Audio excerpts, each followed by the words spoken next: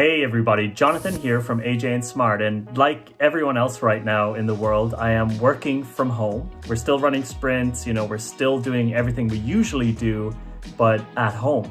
Now, a lot of people have been asking us, how do we run remote sprints? What are the tools we use? How exactly do we transform the things you do in an in-person design sprint into this sort of digital whiteboard? And how do we deal with clients? How do we onboard? All of this kind of stuff. And the other day, what we decided to do is make one of our private paid live streams. So we have this online course called the Design Sprint Masterclass. In the Design Sprint Masterclass, we have the information on the tools and everything we use for remote sprints. And last week we did a live stream and decided to make it public, decided to make it free, because so many people are struggling right now to run workshops online. So what you're about to see, just for some context, is an excerpt from the live stream with myself and my colleague Tim running people through how we run remote design sprints and the tools we use. I think it was a great look inside how we actually run remote sprints. So I hope you enjoy it, and I'm sorry about the quality of this. I know this is not a normal AJ&Smart video, but these are not normal times either. Thank you so much for watching, and I hope you enjoyed. If you have any other questions about remote sprints, make sure you leave a comment down below, give us a like, and if you find us on LinkedIn, you'll also find a lot more stuff on remote sprints as well. We're posting pretty much every day. We're also doing live streams the entire time. Check us out on Instagram at AJ Design. Yeah, thanks so much for watching, and thanks for your support as well. So first of all, AJ&Smart, I think if you're in this live stream, you know who we are. We're a digital product and innovation studio based in Berlin. Our clients are all around the world, and because of that, we've always had to work remotely. So occasionally, I think in our sprint, if we look at the full 4 weeks of how we do our sprints, which we can explain later, only 2 days of those 4 weeks are necessarily in person. So like 98% of our sprints are actually remote. And we never really shared the extreme details of that. And that's something we started to add to our online course now. But we wanted people who didn't buy the online course, who can't afford the online course, which we totally understand as well. There's a lot of students following us. We wanted to give you guys the inside view of how we do remote design sprints, and then we'll answer some of your questions as well. Now, let's cut to the chase, and we'll kick things off by showing you how we run remote design sprints at AJ&Smart. We want to show you everything, the behind the scenes. Take notes, take pictures. We're going to show you exactly how we run design sprints for the biggest companies in the world remotely. And we're more than happy if you copy us. We're more than happy if you steal exactly these templates. Please do, because this is a time where you're going to need to run a lot of remote stuff in the next few months. I'm going to hand this over to Tim. And Tim, who has been developing a lot of our the actual infrastructure for our remote sprints, is going to show you how we do it. So I'll talk to you all in a while. I'm going to sit back and drink some tea. So the first thing I want to show you is the structure that we use for remote sprints, where you will be able to see how we make use of the time, how we organize the days. So I'm just going to share this, and maybe just give me can you see this? Can everybody see this? Okay, perfect, great. So let's take a look at the structure of the sprint as we are running it. We are operating with a 4-week structure, so we are never just doing like one sprint week. We used to do this, but it just turned out to be very, very, very stressful. I think the first 2 sprints we ran back in the day were like the standard 1-week sprints, and then we just realized how insanely stressful it is for an agency to do that. I mean, Jake, when he came up with the sprint process, he was working in a very specific context of working with startups for like Google Ventures. So we had to adapt the process slightly for our purposes, and this is now what like a sprint package from AJ&Smart looks like. So 4 weeks, the first week, and I'm just going to talk about the remote setup, by the way. So the first week is what we call the pre-flight week. It's when we are spending a lot of time doing research, onboarding the client, and setting up the project. So a lot of the things you see on here are, well, actually all of it is remote, all of it.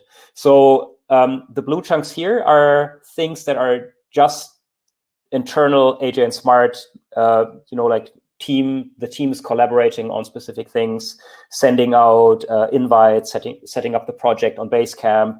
The red chunks here is everything that involves the client. So this is also the overview that we send to our clients before an engagement kicks off, because we want them to be very clear on the specific times that they need to block to, talk to us basically, and make time for workshops.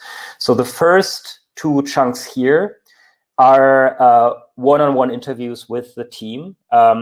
We always try to talk to the decider or the project owner first. Sometimes the decider and the project owner is not the same person. In that case, we want to talk to the project owner. And then we're talking to all the other participants of the sprint. Another thing that we are doing is sending out a survey that I can show you later as well in preparation of these interviews. And this is essentially just, like a 5-minute survey asking people to define the challenge a bit more clearly, listing the common problems they encounter at work, also ideas that they maybe have, or initiatives that were already tried internally, but some, for whatever reason, didn't take off. Then we spent the rest of the week doing some internal research and preparing for the first remote workshop, which happens on Friday, and I'm going to talk about that in more detail later. The important thing here is these 4 blocks on Wednesday and Thursday. So this is essentially when we already prepare a lot of the things that we are going to work with during the first workshop. So we call the first workshop the alignment workshop, and essentially it's taking the first half of an in-person workshop Monday, and it includes things like talking about the map, how might we's, can we's, sprint questions, long-term goal, defining the target user, things like that. And unlike an in-person sprint, we cannot ask people to sit in front of their computer for the entire day. So we knew that we needed to make a few changes and have more but shorter workshops. So the first workshop actually happens on this Friday, and it's pretty much taking care of the entire problem framing and defining the problem space that we want to solve for.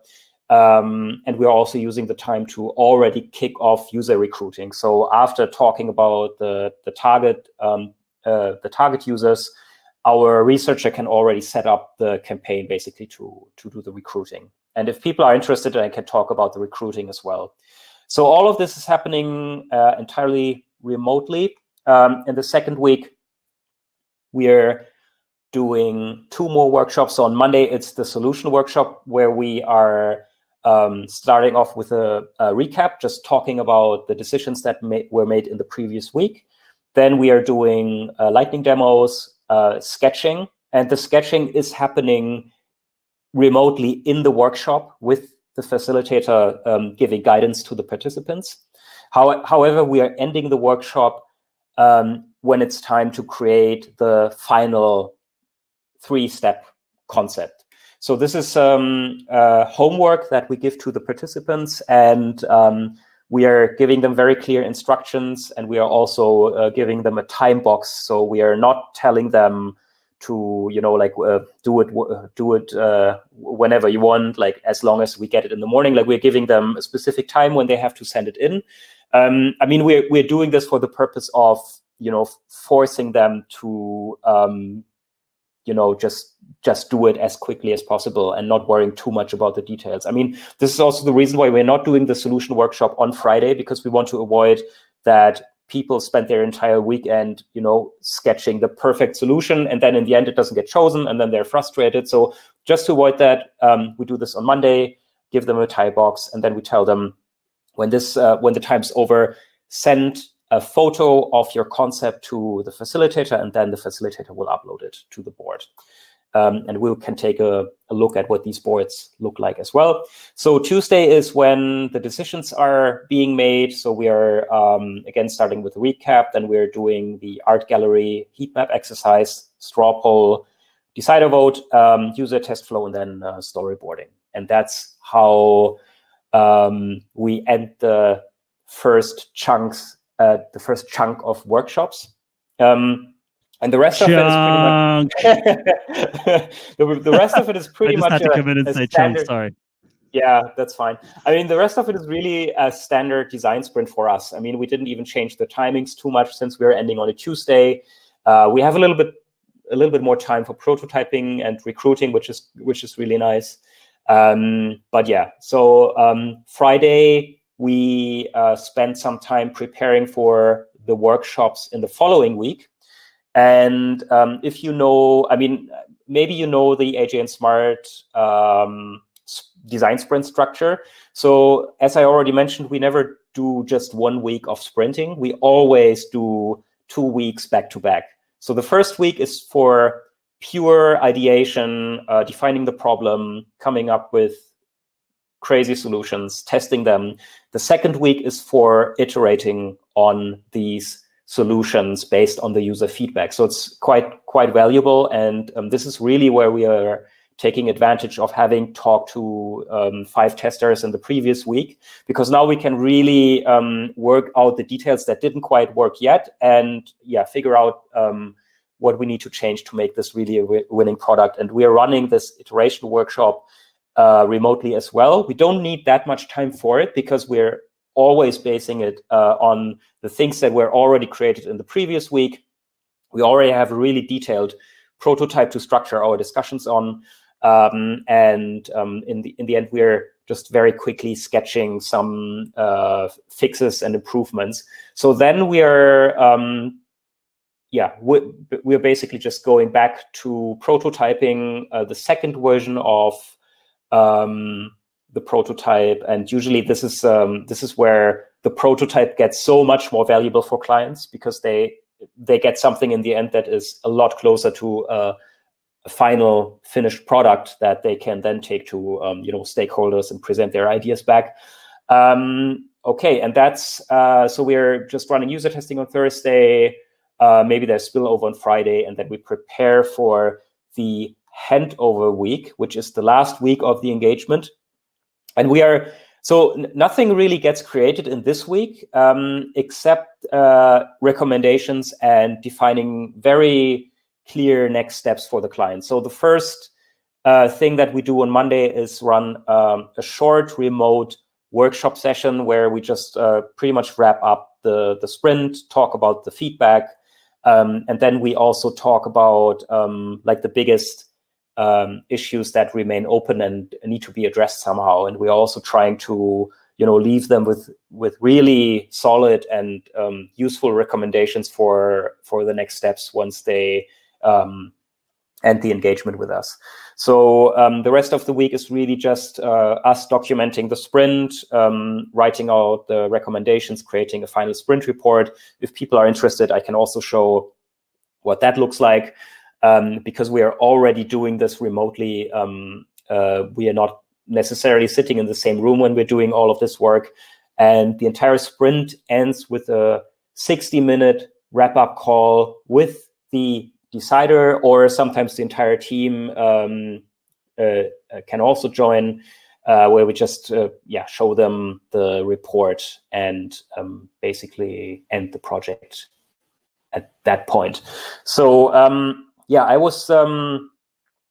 have already shown you like the high level structure, but I think what might be interesting before we look at specifics of running the remote workshop is how we do the entire onboarding phase. And I would like to show you a couple of things here. Okay, so this is the pre-sprint survey that we send out to clients. And this is usually something that we send out after, sending a really nice onboarding message to them. Actually, maybe I should show the onboarding message first. Let me just... no, fuck it. Let's just continue with this here. So this is, so just assume you're the client. You already know, okay, something is happening. It's called a sprint with a company called AJ&Smart. I have no idea what's going on, but I know that they will be sending me information. And then you receive this kind of like overview with an email where we pretty much show them exactly what I showed you just a couple of minutes ago, this overview of the project, telling them when to block time, and also sending them links to the survey you are seeing here, and also to scheduling service like You Can Book Me, where they can pick a time for a one-on-one interview. And so what's really important for us is to just to prepare for these interviews, to already get some insights into the challenge from their perspective. So every participant is just answering this survey, and it's as you can see, it's really short.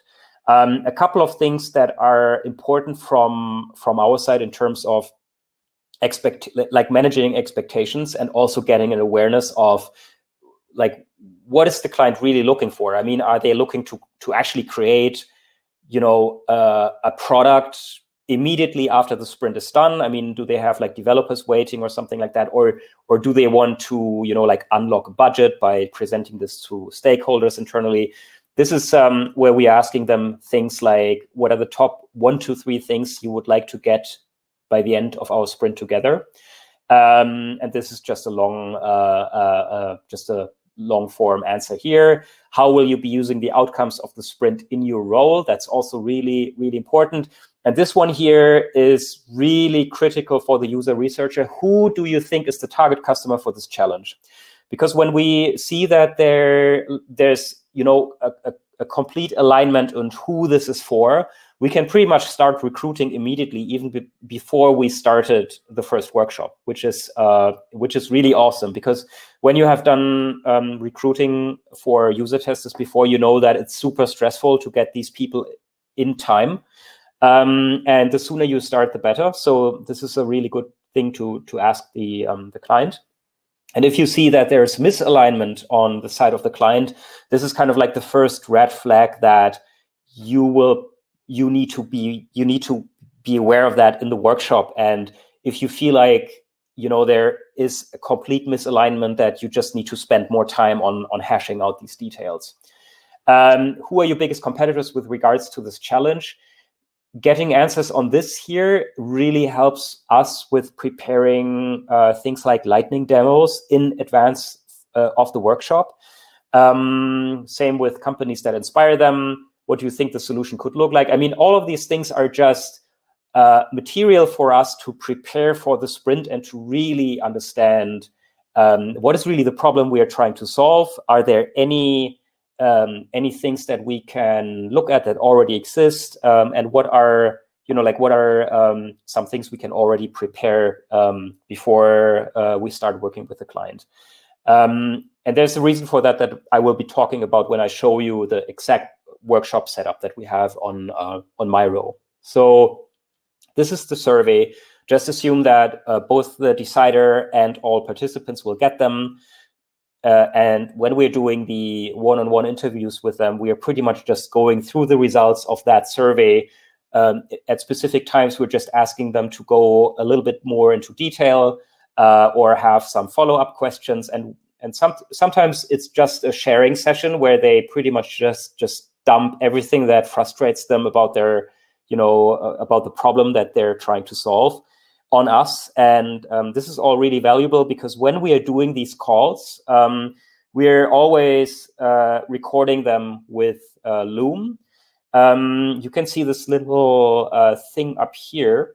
Let me just see if you can actually see this. Okay, I'm not logged in here right now. But anyway, Loom is a really good tool for recording recording your screen. And it's really cool when you're doing a video call to capture what is being talked about. And of course, we're always asking for permission when we do that. These videos are then used by the rest of the team, because not everybody will be joining the calls. We try to avoid, like having this pile on where like 5 people talk to one person.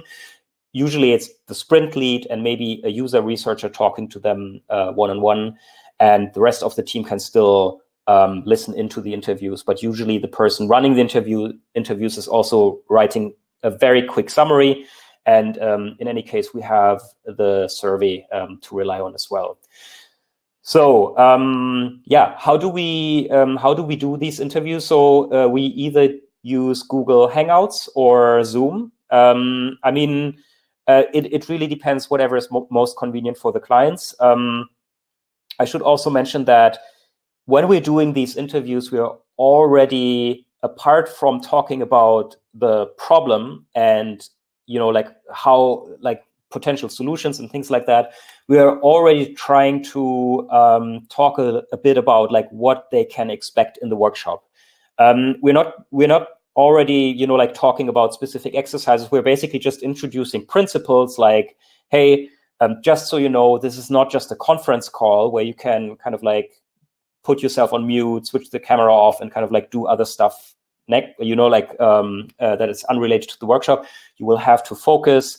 You can expect that, you will be working together alone. So it's going to be collaborative. And we're also trying to cut down on any unnecessary discussion, just to, set expectations, so people are roughly aware of what to expect. And we are also using these one-on-one interviews to do a very quick tech setup check with them, where we are sending them the link to the digital whiteboard.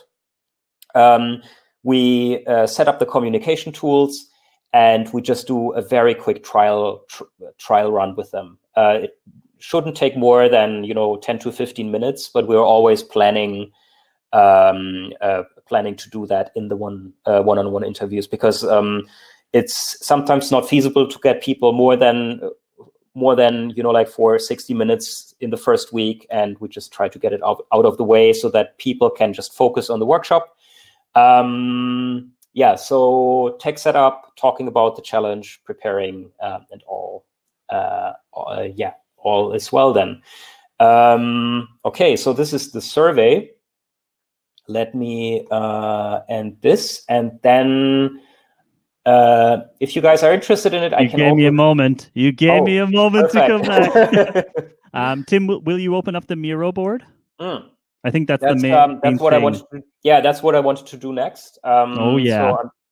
So it's, let's do it. Let's do it. Let's do it. Okay, you can put me away again, Ryan. Bye.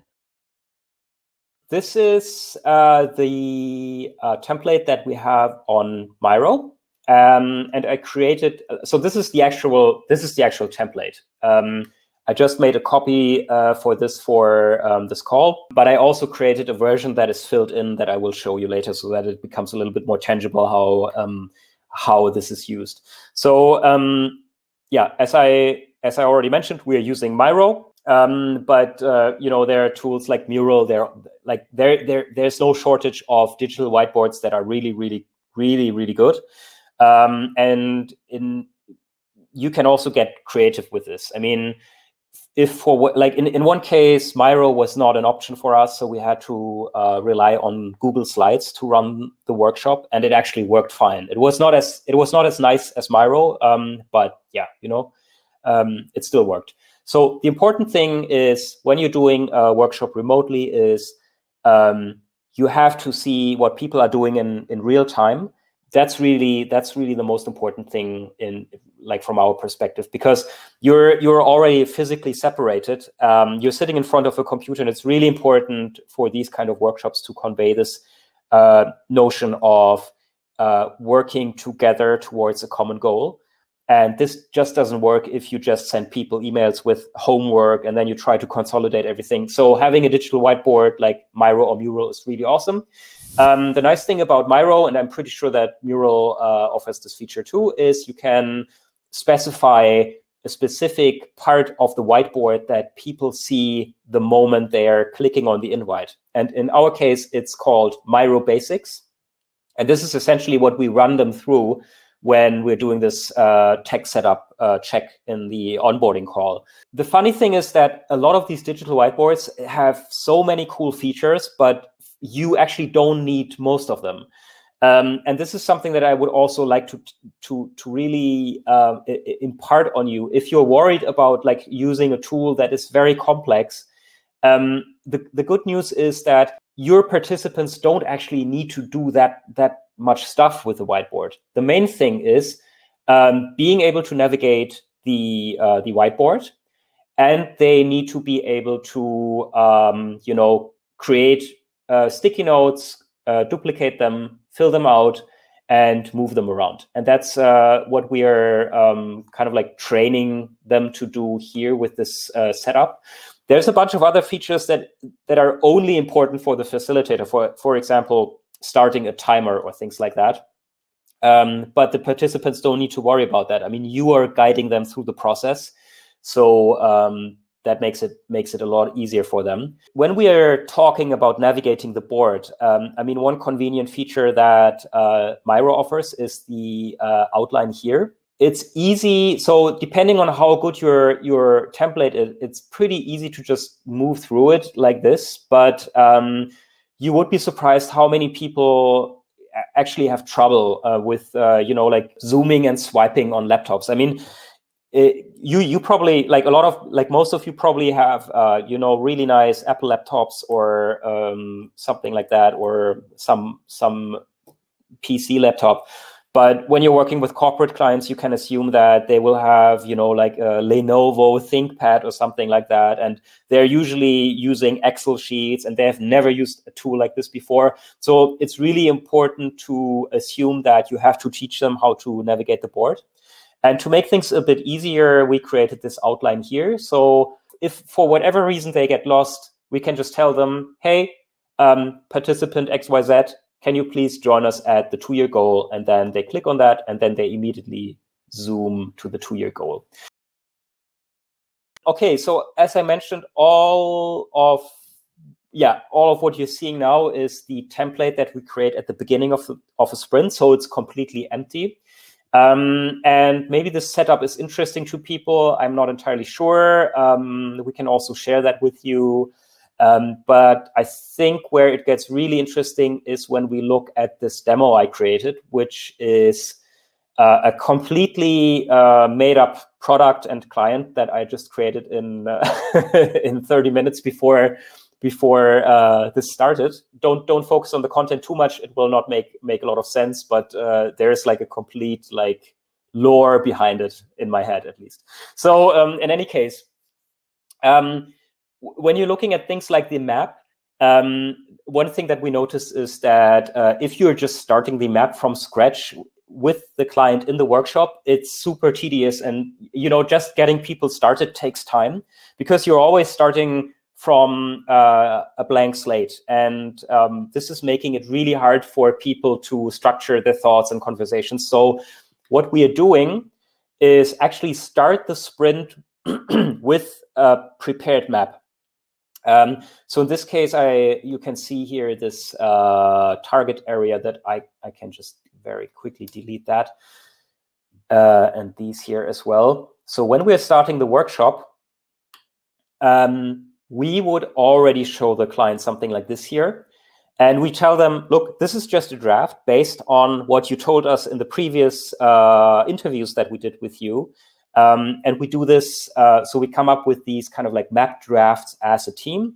And then we show this to the client, and then we structure the conversations about the map around this. And usually people then start saying, yeah, here, outbound sales, it doesn't really make any sense for us. And, it's so much easier to make progress on the map when you already have stuff on the whiteboard.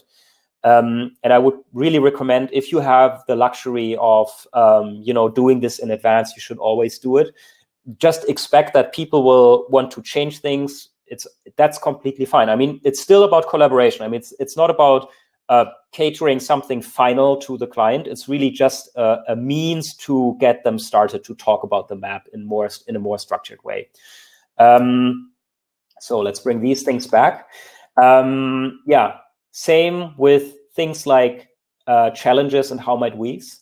When we start working with the client in a workshop, we already have a collection of how might we's here. We have a collection of 2-year goals, sprint questions. All of these things are based, on things we talked about with the client in the interview calls. And in the workshop, we always give them time to read through the prepared artifacts, and also give them time to add their own. So it's a pretty good way to just get the ball rolling, basically. Yeah, let's see. So this is the map, and as you can see here, and this might be interesting for people as well. When you're using a digital whiteboard, you usually have voting features built in. So in Miro, it's this functionality here. So if I let's say I select these sticky notes here, and then I create this voting thing here, I can just very quickly say what people can vote on and what the areas they can vote on.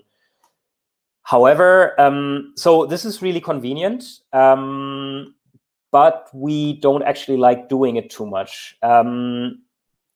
So this is just like our personal experience with it. The advantage you have when you try to replicate real stickers like here is that you really get a sense of people voting and working with each other. If you're using the voting tools, the advantage is that the votes are actually anonymous, but you don't see people voting, and you just have this feeling that you're working on your own. So what we're doing instead is we prepare these little red circles here. Just tell people to either grab them and drag them to the sticky notes that they want to vote on, or copy and paste them. And this way, people can actually see like these red dots building up, which is really fun. I mean, I personally I love seeing that build up in real, like in an in-person sprint, in a real location, and it's quite nice to just replicate that. Yeah, same here with the decider votes. We have already prepared these, and you might also notice that we are explaining the exercises on the whiteboard. So we would recommend that you don't switch back and forth between like a presentation deck where you talk about the exercises and the workspace, because every time you do that, there will be people who are completely confused what's happening now. And some people will, not go back to the workspace. They will be looking at the video conferencing tool or whatever, and it's just a lot of work for the facilitator to bring them all back. So we prefer to keep things contained to the digital whiteboard and just explain the exercises in a more tangible way. One thing that might be interesting is how the lightning demos look like. So the way we are using lightning demos, and this is also something I should have mentioned earlier, lightning demos are also homework. So when you're doing the lightning demos, it's usually something you can research at the end of the first workshop. So, over Friday or maybe the weekend, you can just think about like 3 different examples you want to show to the team. If you want to get special brownie points from the facilitator, you can also make a little like a screen recording or something talking about your lightning demo, and then send it all to the facilitator, and they will be adding it to the board. So we're by like, it's on purpose that we're trying to structure the workshops in a way to let the facilitator do as much of this work as possible, because we don't want to, ask too much of the time of the participants, like moving things around or like uploading really big files to the whiteboard. This is something that the sprint team can do internally. Yeah, the solution concepts, maybe this is also something that we should be talking about.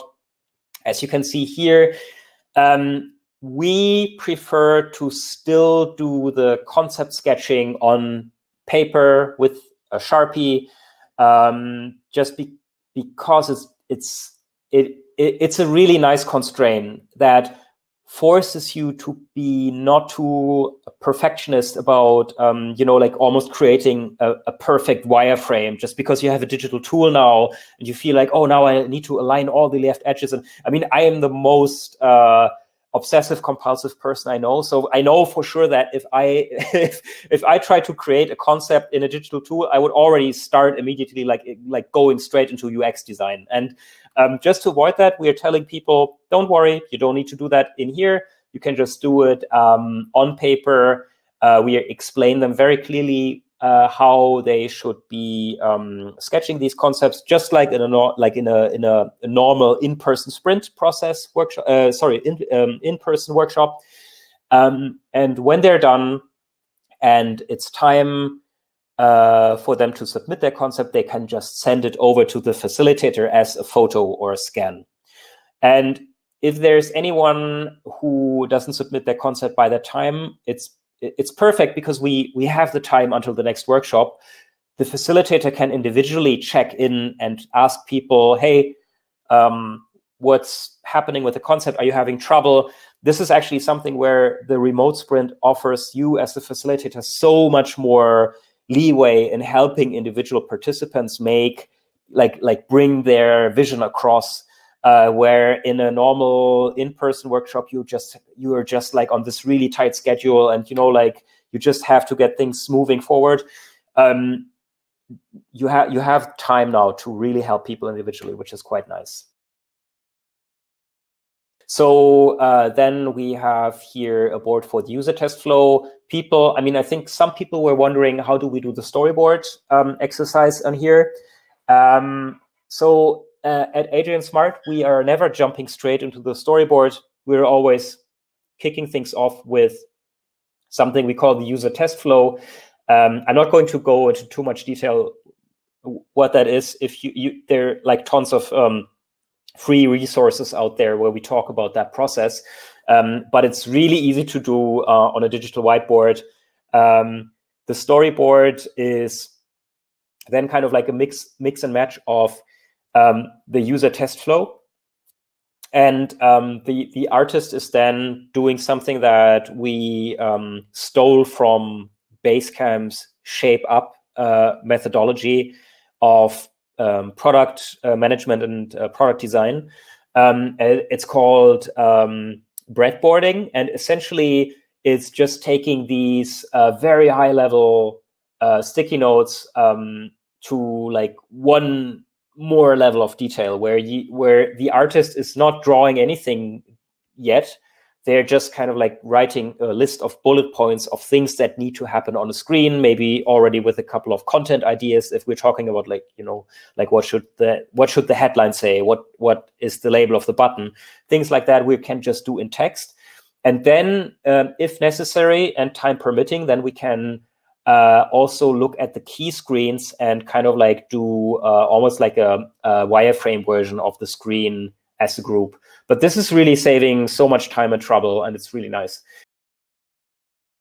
One last thing I want to show you before we maybe have time to answer some questions, I don't know, is the wall of justice. So this is, the funny thing is, or maybe actually it's not that funny. It's just funny to me. But this is actually the first time we started using Miro, and we didn't even do any remote we didn't do any workshops remotely. It was always in person. And Miro, the first time we used Miro was just to capture the feedback from users during the test, because honestly, it's it's such a wasteful procedure to write down the user feedback on these like green and red sticky notes.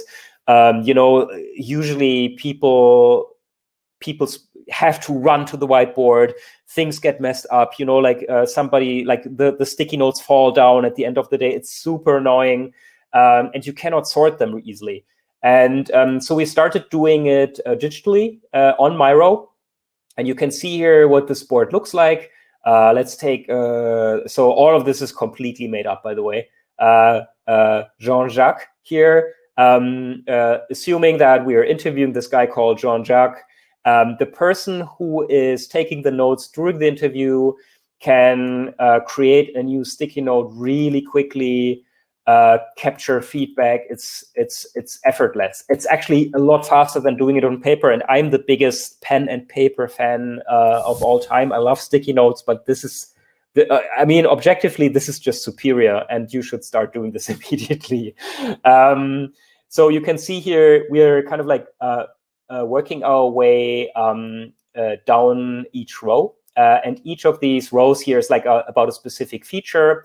And what's really nice here is that if you, at the end of the day, zoom out, you can identify like trends and patterns immediately. And this is something that you cannot do with the paper sticky notes on a whiteboard, because usually they're not like ordered in any meaningful way. It's just like a scramble to get them on the board. This makes it really nice to see, okay, obviously there is some issue here. All of the testers had negative feedback here. And some of the testers also had like very big problems with the feature here, report creation, whatever that is. So this is really convenient. And the cool thing is you can also export this entire sheet and share it with the client. And this is really powerful, because we used to just take photos of the whiteboard, but usually the tests would end at you know, late at night or something like that, and then you have these really grainy, pixely, horrible photos, and it's just so unprofessional. So this is really cool, convenient, and I love it. Can you tell already? So, and this is yeah, this is the exact board that we're using for a sprint. John, what should we talk about next? Oh my God, Tim, that was beautiful. Tim, one thing that was unclear, and maybe we need to elaborate, is what does the finished storyboard actually look like in the remote sprint? Yeah.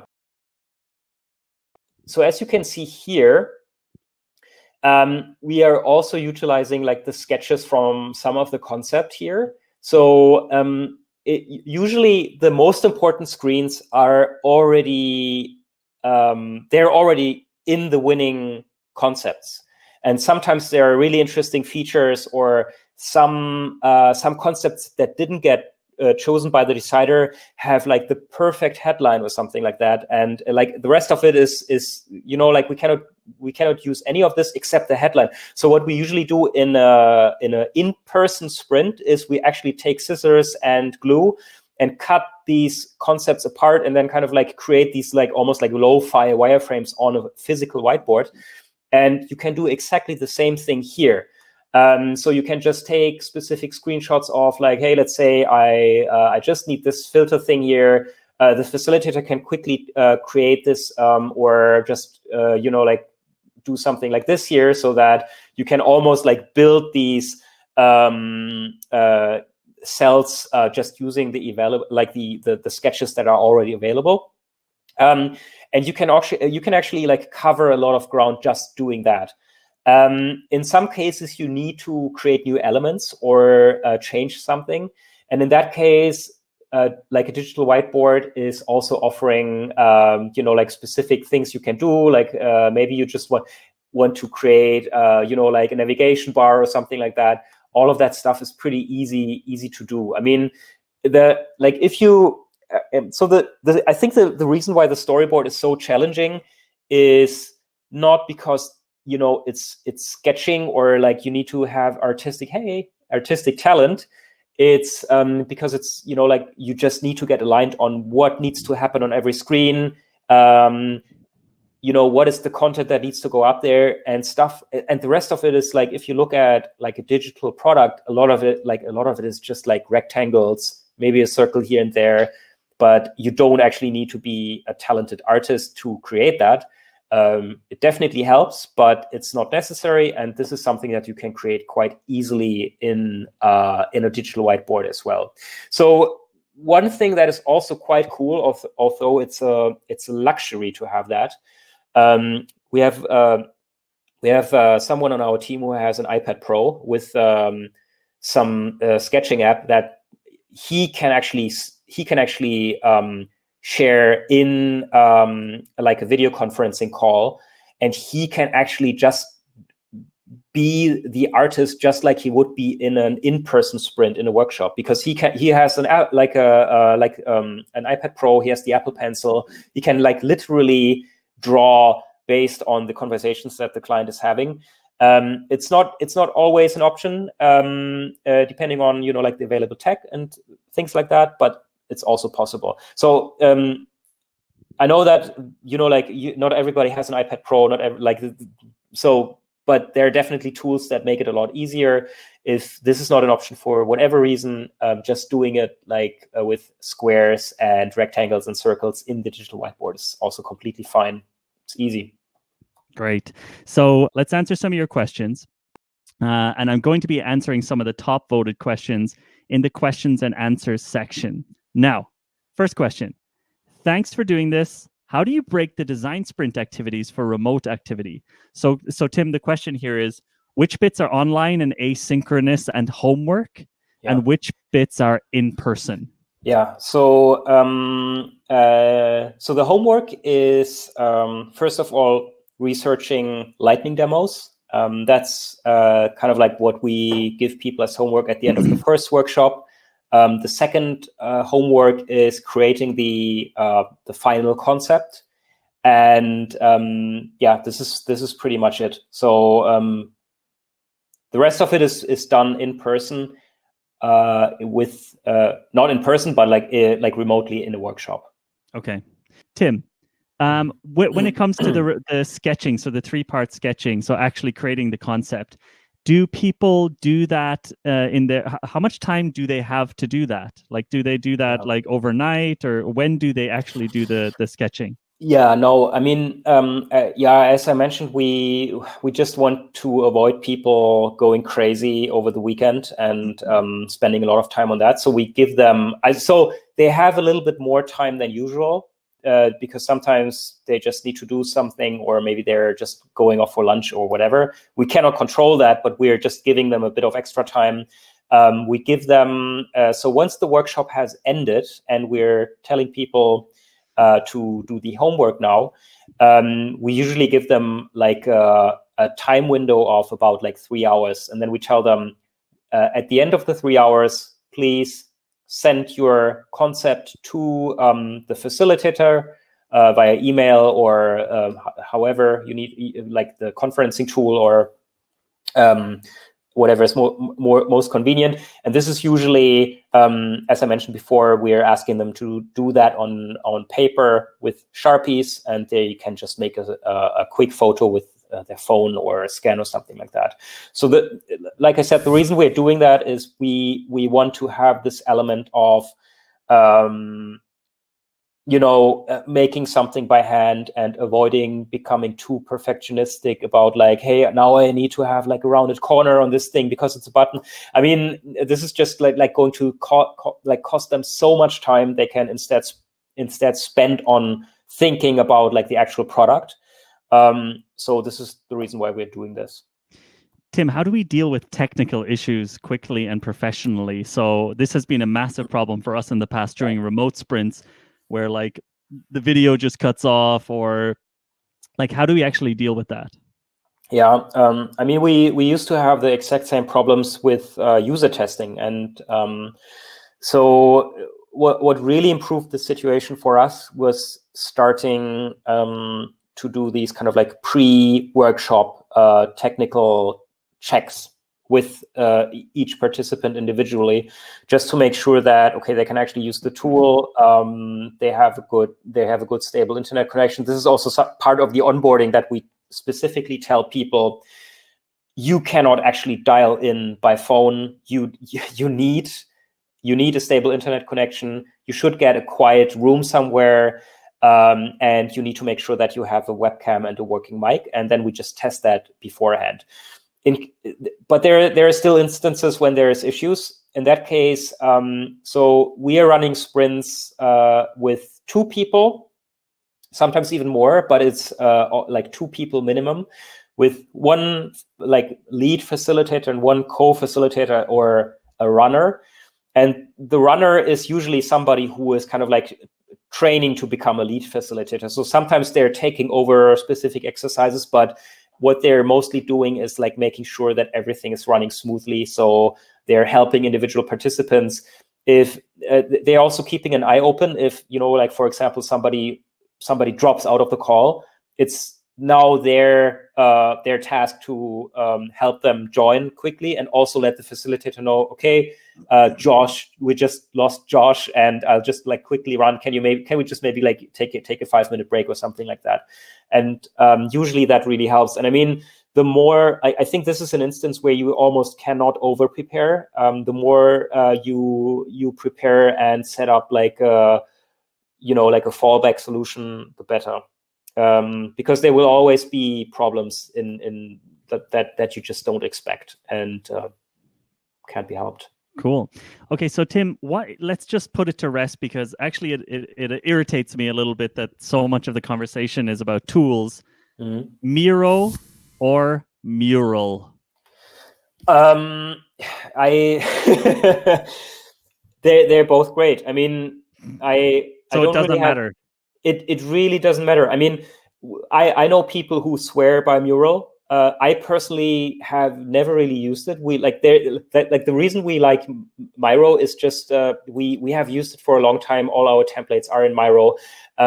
Sometimes we talk about like, hey, should we maybe check out Mural? And then we do like a side-by-side feature comparison, and then we realize they're so similar. I mean, this is not to say that, you know, this is actually a good thing. I mean, they're really key, like if one of these tools improves, the other tool like quickly improves as well, tries to add whatever feature was missing. They have they're really both excellent products with really good support as well. I mean, my personal favorite is Miro, just because I'm more familiar with it. But Mural is amazing as well. And like I said, you can even use something like Google Slides in a pinch. Like if there's like, we sometimes have clients who, for whatever reason, cannot use either Miro or Mural, because they just like this year they were able to convince their IT department, hey, how about you allow us to access like Google tools? And in that case, we can actually use that. I mean, it's not optimal, but there are other ways of doing it. You could even use something like Figma, to be honest. I mean, it really doesn't matter too much. So, and in the case of Miro versus Mural, I don't really want to make a call on that. Fair enough. Great. Tim, honestly, like if you had to choose between fully remote or the way that we usually do it pre-coronavirus, which is 90% remote and then some days in person, what's actually your preference?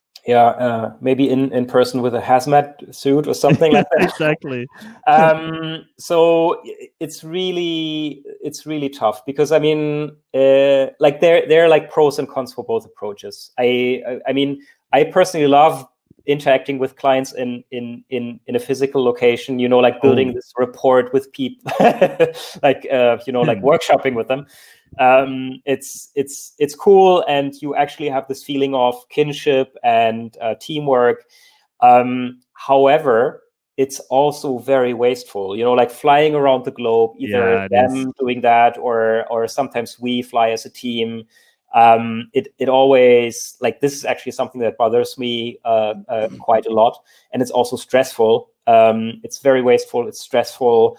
And I mean, I personally would still like to always have some sort of in-person component, but it doesn't mean that every sprint has to be in person. So we have done some in-person sprints with clients that we built a really good relationship with, and every sprint after the first one was fully remote because we had already built the rapport with the team. Yeah, we know, like, they know they can trust us. We know we can trust them, that they, you know, like, that they will also you know, like, heed our guidance and our advice. So I'll just stay a fence walker, no, fence sitter, right? fence sitter. I'll actually tell you the software that we use for running sprints in general. We use Basecamp for all client updates. So Basecamp is almost like the Basecamp for all of our projects. So we don't use email with our client. We're using Basecamp. Then we use Miro for the digital whiteboard. Tim, what's the current video conferencing software that you guys like the best? Zoom. Zoom. Okay, yeah. Same. So it's either Hangouts or Zoom, but I think Zoom is becoming a favorite of ours, just because most clients we work with already use Zoom, and it's incredibly robust. So we just, like, every day we're doing like a little AJ&Smart company hangout on Zoom with like 20 people joining, and it doesn't slow down, it doesn't lag. It's really good. And you can have some fun with it as well. I mean, it's just a really good tool. Works amazing. I mean, I personally find the UX very confusing sometimes still. Zoom's UX, it's very confusing. But once you get a hang of it, it's fine. Yeah. And what we're also using Notion for all our internal documentation. So how we document like the versions of our sprints and which exercises, we're using Notion. And I think that those are, and we're using, the Sprint team is using Google Drive for all the sort of just dumping information and collecting it. We're using Loom, Loom, to record the user testing. And basically, I think that's the core technology that we're using in the company. And we use a Yeti mic. It's a really, really simple microphone called a Yeti, YETI. That's the microphone we plug in, because then you can hear everybody around in the live stream. And we're using a simple Logitech HD C960 or something. Yeah, something like that. When you search Logitech HD webcam, you'll find it. So this is maybe also interesting. I mean, so where I'm working from right now is my home office, and I don't have the proper setup that I have at the office. Yeah. When we're doing remote sprints, we're usually still doing it at the office, but we have like a proper setup there with a really good webcam, some light ring, etc., so that we have some really good lighting. And our internet is also a lot more stable there. Yeah, although it's not too, I have to say, right now, even though every neighbor in my house is on Netflix watching 4K footage, it's somehow okay. Okay, so thank you, everybody. I think we have 300 people still on the call, which is amazing. I didn't get through all of the questions, but we just wanted to blast out this live stream quite last minute, give you a look inside how we're doing remote sprints so that you have a chance to do that with your clients as well. We have a massive amount of remote content coming up on all of our channels. If you're not already listening to the Jake and Jonathan podcast, get on there. If you're not already checking our YouTube channel, every Tuesday we have a new video, always free. Our LinkedIn channel is exploding at the moment. We just posted a free overview of the strategy sprint. So 90% of our content is free. There's always like that last 10% which we charge for, just so we can keep the shop open, you know. But thank you so much for everybody, to everybody for being here. We really appreciate your time. I love you all. Bye. Bye, everyone. Bye. Okay, so I hope you liked that video on remote sprints. As you saw there, we're using Miro, or Miro as Tim says. And that is sort of the main tool. We're also using Basecamp. We got a lot of other videos coming up over the next few weeks, so make sure you subscribe to this channel. You can learn everything you need to know about design sprints, about being a workshop consultant. Thanks so much for watching the video. Let us know if you have any questions in the comments. Have a great day.